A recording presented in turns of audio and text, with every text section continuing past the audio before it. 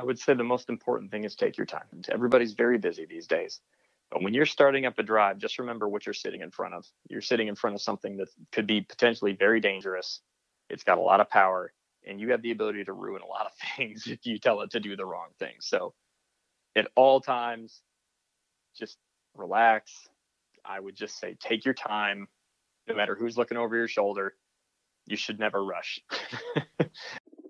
Welcome to EECO Ask Why, a podcast that dives into industrial manufacturing topics and spotlights the heroes that keep America running. I'm your host, Chris Granger, and on this podcast, we do not cover the latest features and benefits on products that come to market. Instead, we focus on advice and insight from the top minds of industry because people and ideas will be how America remains number one in manufacturing in the world. All right, welcome to this episode of EECO Ask Why. Today we're going to be digging into the topic of what do we need to understand about a variable frequency drive and startup. So today we have with us Mr. Chase Boehlke from Siemens. I'm very excited to have Chase back.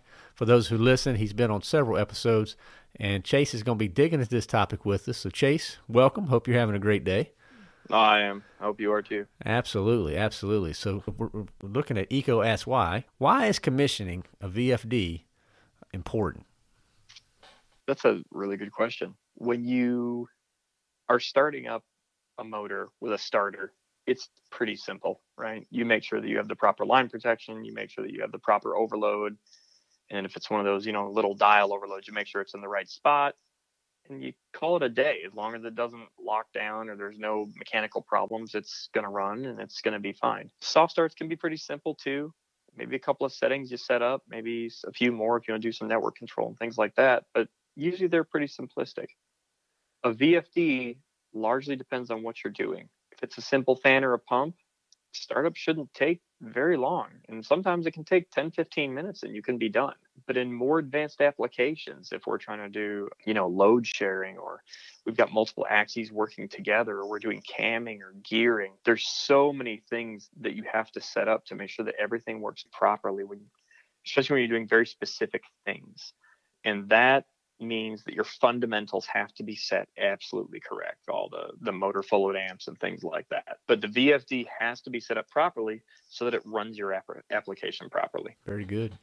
So when we get started, what wiring should we verify prior to any startup here? Oh, man. The answer to that is everything. If you're the guy that's going to start the drive up, you should also be the guy that's looking at the wiring. And I stand firm on that. There have been several times I've seen where somebody came up to commission a drive, and then somebody had accidentally wired the 460 volt input to the output of the drive. And then they put power on the drive and the drive blows up. And then it's a whodunit issue and whose fault is it? And obviously nobody wants that to happen. So there's never anything wrong with double checking and triple checking connections to make sure things are set up. So I would say very first, make sure the line and the load wires are actually set up in the right places. If you're hooking up a brake resistor, make sure that you don't hook it directly up to the DC bus wires. There's usually, depending on your manufacturer, a switching screw and either a ground screw or a positive screw, depending on how it's set up. So never hook up a true resistor without a chopper on it directly to the DC bus. That's another thing. I/O wiring, common mistakes that are often seen. Multiple drives will have multiple grounds. Your analogs may have their own ground because they need to be isolated. You may have 5 I/O points that have one ground. You may have another 3 I/O points that have a separate ground. And that helps you isolate things in noisy environments. So if you are trying to wire multiple inputs and inputs 0 through 3 work and input 4 doesn't work, make sure that your grounds are actually all tied together for whatever supply you're using, whether it be the internal power supply of the product or a separate 24 volt source. Well, it sounds like, just in general, grounding, you mentioned that several times. That sounds like a pretty key area that needs to be verified during this startup. Oh, yeah. There are so many different kinds of power structures in the U.S. Ys, deltas, stinger legs. There's just so many different kinds of power in the United States. We have we have a very diverse power grid. Let's say that. So we're just going to talk about 2 really common ones. Well, 3. We have your standard grounded system, right? Now, to be very clear, I'm not talking about the fact that you put a drive on the panel You grounded the panel to a ground rod and the ground right next to it. That's not the kind of ground that we're talking about. That's important to have good grounding and good bonding. But also what I'm talking about here is the incoming power supply grounded as well. If your incoming power supply is floating, then you have no idea. So what you need to do is make sure that the power supply is grounded and that you have 277 volts to ground. If it's not a grounded power supply, you may not have 277 volts to ground. You could have 350. You could have 230. The point is that you don't know. And if you set up the drive to be grounded, the drive expects to be grounded. And if it's not, then you can ruin the product very quickly. There are different capacitors in there. There's bus capacitors. There's line-to-line capacitors for noise cancellation. There's a lot of different things in there that need to be set up properly so that the drive doesn't have a failure. We treat high resistance grounds, which are often found in places that do a lot of welding. We treat those like an ungrounded power supply because you have a high resistance ground. There are some applications where we have ships and other things which are ungrounded as well. So you have to be careful of those because you can very easily emanate noise around too, and you have a floating power supply. The best kind of power system is always a grounded power system. Now, a lot of our drives can run grounded or ungrounded, and that's a great thing that Siemens offers. But you should always check the manufacturer to make sure what type of system it can run on, whether it's a grounded system, isolated system, or a high resistance ground. You should always check that and make sure the manufacturer's product can actually be used on the type of system that you're connecting it to, because there's just so many of them to talk about. Well, thank you, Chase, for walking us through that. Definitely some key points you brought up there from the grounding needs. Let's put our hard hat on and go out to the plant virtually, if you will. What tools will we need to bring when we're doing a startup commissioning and we're the guy or girl who is in charge of getting that drive ready to do the startup? What equipment do I need to bring to be able to complete that? Typically, if the drive's already installed, hopefully the IO's been checked out. But again, like I say, you always want to check it, double check it. You're the first guy or girl that's going to be there. Make sure that you check it too, right? The biggest thing, like I said, incoming and outgoing power. If you make sure that's okay, usually everything else will eventually fall in place. Your standard set of terminal large screwdrivers. If they're insulated, if you're going to be working hot, you need to make sure you have all the proper protective equipment. Me personally, I would much rather have an operator panel on the door and not even come close to the product, because we always talk about what's the most important thing with starting up or commissioning a drive. It's safety. And the most dangerous time to turn a drive on is the very first time it gets turned on. Now, that's my opinion, but the very first time it gets turned on, that's the very first time it's ever worked. So I don't know if everything went well. I like to shut the panel and be nowhere near it when it gets turned on. Now, after that, then we can go start things up and do what we need to. But safety is number one. One thing to consider also, I like to have a regular fluke meter or whatever meter that you have, but I've always trusted my fluke meters. Test your meter before you test it on a drive. Make sure that your meter is actually in proper working order. If you're going to shut down the drive and work on it, those DC bus capacitors get really big. And when you shut down a drive and you need to check something or work on it, those DC bus capacitors can stay alive for minutes and be several hundred volts. Okay. So it's always very important to make sure that it's safe to work on before you go touching things. But having said that, verify your connections, good set of screwdrivers, a good fluke meter or a meter that you trust.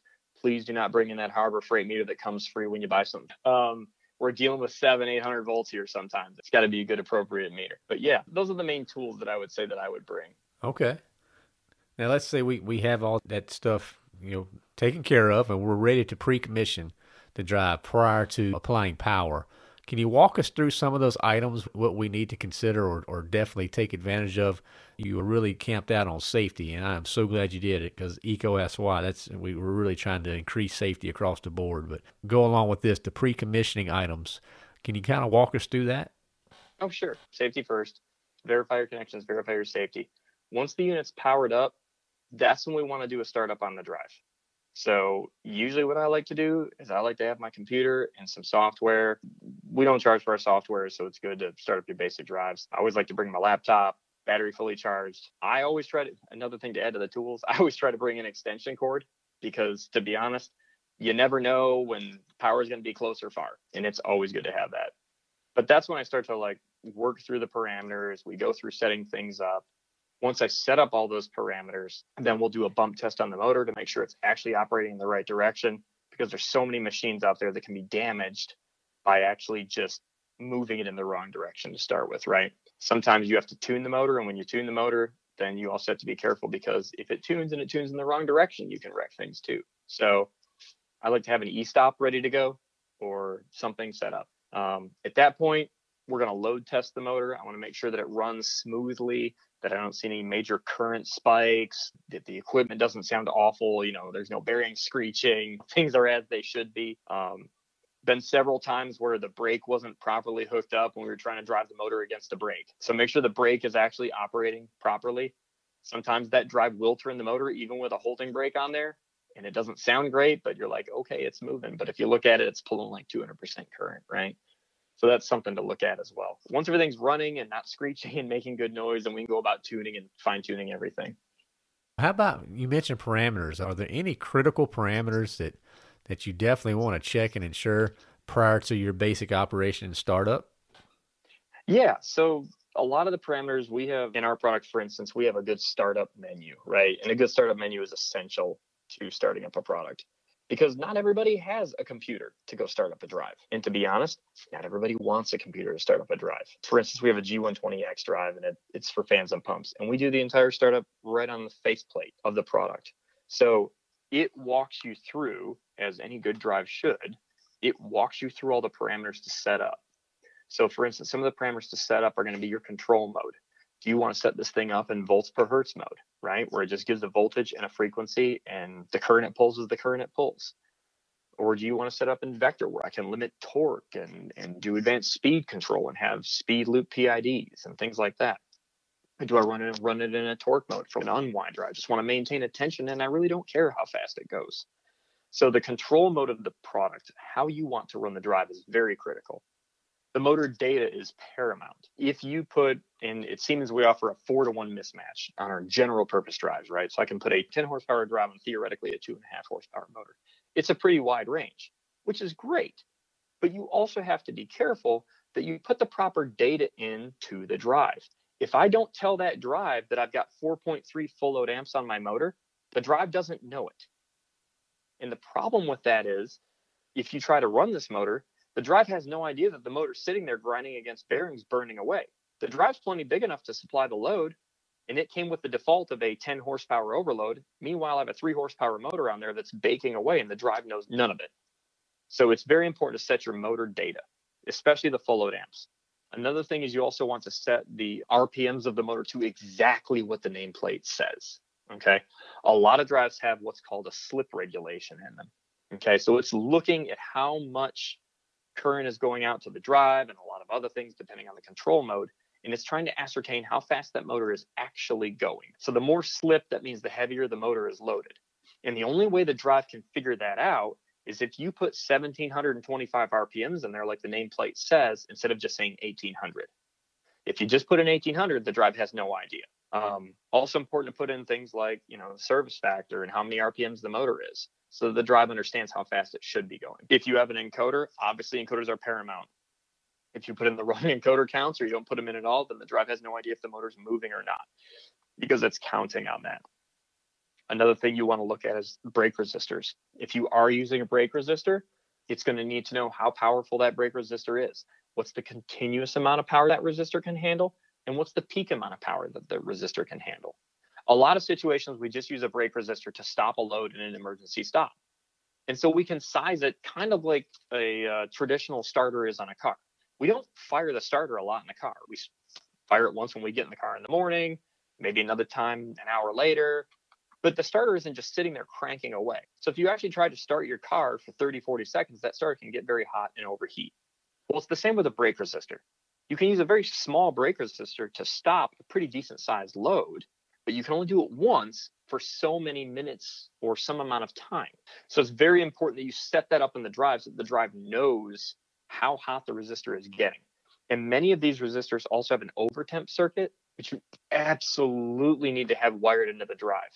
A lot of customers wire it up to what we call an external fault input. And so the drive will actually coast to a stop if the brake resistor overheats, rather than trying to break the load because it thinks something is wrong. The last thing you want to do when your resistor is overheating is try to e-brake to a stop, which just makes it worse. And there's other guidelines to follow through that. But one of the things I like to set up is your accel times, your decel times. Is that acceleration and deceleration being managed through the drive, or is it being managed through a PLC? And what are you doing with your DC bus management? And what I mean by that is, if I am trying to stop a load and it can't stop quick enough, am I going to extend out my decel time, or is decel time critical and I would rather have it fault? Our drives have a really cool option that I really like. And it's, if you have a high inertial load and you were to lose power, you can set this option in our DC bus management. And basically it will use the motor's inertia and power to keep the drive alive through a brownout situation or a blackout situation. And it's really cool. Those are other parameters that we have that you need to really take a look at when you're setting these things up. Very good. Very good information that you provided right there. And the slip regulation, that was one that stood out to me that I really hadn't thought about a lot in the past. Now, when you get the basic parameters set up on a startup, typically you move into the auto tuning. And can you kind of walk us through what is auto tuning and why is that important for our listeners? So there's different kinds of tuning that a motor has. Siemens calls it motor ID, but basically it's all the same. It's all motor tuning. But there's a couple different kinds of tuning that you need to be aware of. So there's what's called a standstill tune, which, to be honest, most typical standard applications, fans, pumps, compressors, conveyors, those kinds of things without a feedback device like an encoder are going to be absolutely fine with just using what we call a standstill tune, okay, or a standstill motor ID.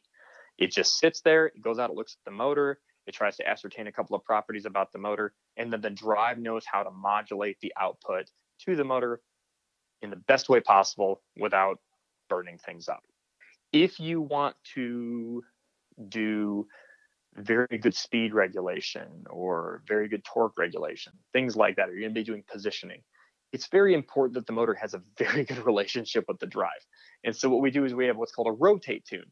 So in the rotate tune, it can actually look at a ton more parameters that we're not going to get into right now, but it looks at a ton more things behind the scenes of that motor and drive relationship and the cable length and things like that to make sure that it's controlling the motor in the best way possible. But that's the tune that happens between the drive and the motor.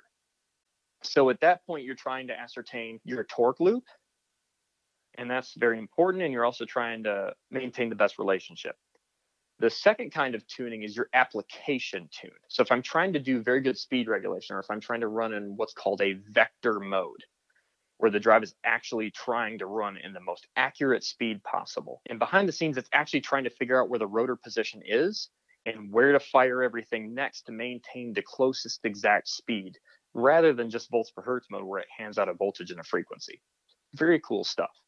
But to do that, it also needs to know how much load you have, how heavy is the load, how much inertia is on the load. So that is called the speed loop tuning, right? So that's where we have the drive go out, run the motor, look at the application, see how hard it is for the motor to get the load up to speed, see how hard it is for it to brake the motor, and then we can get an idea of how tightly we can run that speed loop in the drive. And then there's one more loop that sometimes we tune called a positioning loop, and that's the top loop.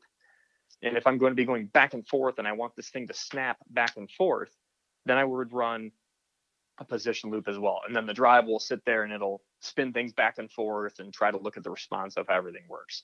So there's three main loops, but the most common one is just the drive to motor relationship. Right.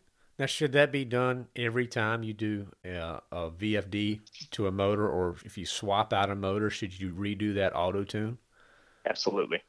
Every single time you ever want to put a drive and motor together, I would always recommend that you run a standstill motor ID on your motor.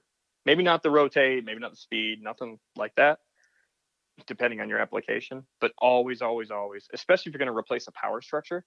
Because remember, you're putting different transistors into the scenario. They could be different transistors. They're a different manufacturer. They're a different date. They could operate differently.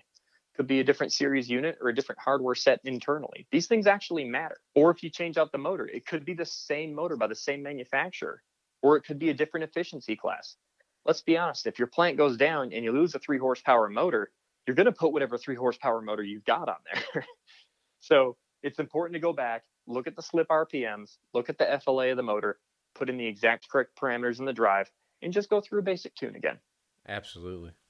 Yeah, I mean, that's a good point. That was something I've always have heard. I just want to make sure we kind of went over that for our listeners. Is definitely go back through, do that auto tune. A lot of times we do find it's difficult to do the rotational one, but because usually the motors are coupled. But like you said, the stationary is definitely highly recommended. So let's move to drive faults. What are some of the most common drive faults that you see out there? So the most common faults I get are, some of them are actually pretty common. And actually, I just remembered one other thing that I wanted to tell you guys about. When you're checking a drive, you want to make sure that everything's connected. We had talked about that. I actually had a customer one time where we went to start up a drive. It was a very big drive, and they had not actually wired or put down the big lugs between the output of the drive and one of the output contactors. And the lugs were sitting about 3 millimeters from the load contacts. So had they arced, it could have been a really bad situation. So just keep that in mind. But the most common fault, the very first thing I see all the time, DC bus under voltage. Okay. Doesn't matter who the manufacturer is. You're probably going to see that fault on a daily basis if you're going to look at drives. And that's not necessarily a bad thing. DC bus under voltage just means that the drive went under voltage, which is the exact kind of fault that you get if you shut the power off. Don't panic if you see DC bus under voltage. It could just mean that the power got cycled recently on the product. Now, it could mean other things, right? If you actually lost a phase and you're running overload, because a lot of drives will actually run on 2 phases instead of 3, and they can run at a reduced capacity. But if it gets loaded down too much, you may get too much DC bus ripple, or it may show an under voltage. So it's important to take that into account if you do actually have a problem. As long as we're talking about DC bus under voltage, there's also DC bus over voltage. There's a couple things that typically cause this. DC bus over voltage is usually caused by too much energy being fed back to the drive. I have too much load or too much inertia that I'm trying to, or too much kinetic energy that I'm trying to stop. Where's the energy going to go? It's going to come back to the drive. If the resistor overheats, it can't push it out any further. If it's too much power coming back into the drive and it can't handle it at all, those are the kinds of situations that will give you a DC bus over voltage. I actually also had a customer have a DC bus over voltage because they had tuned the motor speed loop too hot. And when we went in to the DC bus, we saw a DC bus ripple that was so heavy, it actually was causing false trips on the DC bus. And we had to back down the tuning and it was fine. So there's a couple things that can cause that. Over temperature. Now, there's a couple different kinds of over temperature faults. The first one would be if the drive is over temperature, the very first thing you look at. What's the very first thing that always fails on a drive? It's almost always the fans, right? In an over temperature fault. So go back, look at the fans, lay your eyes on them, get your flashlight out. Is the heat sink clean? Are the fans able to spin? I was at another customer's plant and they had used a push-through design where the heat sink sticks out the back of the enclosure. And it worked for about 6 months, and they kept getting an over-temperature fault. And somebody kept going out there and just hitting the fault reset button. So they burned up a drive in 3 months. And it was improperly applied because this plant had a lot of dust and sediment and everything flying around. The fans and the heat sink got clogged. They were behind the back of the enclosure so nobody could see it, and the drive burnt up. So that's another thing. Is the drive getting over temperature? And that could happen if air conditioner faults too. If a drive is over temperature, there's usually a pretty darn good reason why it happened. The other one would be overcurrent. So there's several different types of overcurrent faults. One could be if the motor is overcurrent. And there's a couple reasons that could happen. Obviously, if we have, going back to that situation, maybe a bad bearing. Now the motor's getting overloaded. The drive is going to stop it because it sees it's pulling more than a certain amount of current for a certain amount of time. It'll stop that load. And it'll tell you the motor's overcurrent or it's over temperature because the motor can be over temperature too. But if the drive's overcurrent, that could mean that your motor is blocked, which is typically a separate fault for us. But if you can't get it going or anything like that, you could see a blocked motor. But overcurrent could mean that the drive is stuck in overcurrent because the motor is getting locked down. Phase-to-phase faults. If you ever see a ground fault, please trust the drive. If we ever see a ground fault, that is a very good reason to stop what you're doing and reevaluate. I had a customer one time, there were 4 200 horsepower air handlers up on a roof, and 3 of them worked flawlessly. And the startup was easy. It took 10 minutes to drive. It was one of the most beautiful calls I went on. And then I got a call a week later, and it said, your drive is terrible. It's getting ground faults, and we keep resetting it, but it keeps happening. Long story short, we went out on the roof, and we find out that last drive and motor combination had been wired up. There was no glass tape on the motor. There was none of the proper stuff. It was literally just wound with some electrical tape. And after a week, any of you guys that do a lot of HVAC stuff know these things vibrate pretty decently sometimes. After about a week, it had pushed and vibrated through all the electrical tape, and one of the phases was arcing to the motor. So that's a real good situation where somebody could have gotten hurt, the drive could have blown up, or we could have had a pretty catastrophic failure. So please, the drive says ground fault, trust it, get a meg ohm meter, meg it out. And don't forget to disconnect the drive, because if you meg a drive, you'll blow the drive up. But it's also a good idea to get a big meg ohm meter and actually test the cable going to the drive as well, because it's just as likely that the cable could be bad if the motor is bad, or the cable could be bad or the motor could be bad. Exactly. Thank you for walking us through some of those common areas, Chase. That was great. Just to kind of wrap us up here, do you have any parting tips or advice for our listeners when it comes to anyone that's tasked with commissioning and starting up a drive? Yeah, I would say the most important thing is take your time. With today being the way it is, everybody's got 80,000 things to do. Everybody's trying to get this done and get that done. And it is important. Everybody's very busy these days. But when you're starting up a drive, just remember what you're sitting in front of. You're sitting in front of something that could be potentially very dangerous. It's got a lot of power, and you have the ability to ruin a lot of things if you tell it to do the wrong thing. So at all times, just relax. I would just say take your time, no matter who's looking over your shoulder. You should never rush. That's the number one thing I would say. Absolutely. Absolutely. That's great advice. And Chase, you really brought a ton of value to our listeners today. So we thank you for your time, for your knowledge. We hope that this will help our listeners as they get tasked with starting up a VFD to do it safely. And we're just, again, thank you again, Chase, for all your time today. Well, thank you guys very much. Appreciate being part of your show. Yes, sir. Thank you for listening to ECO Ask Why. This show is supported ad-free by Electrical Equipment Company. ECO is redefining the expectations of an electrical distributor by placing people and ideas before products. Please subscribe and share with your colleagues and friends. Also, leave comments, feedback, and any new topics that you would like to hear. To learn more or to share your insights, visit ecosky.com. That's EECOASKSWHY.com.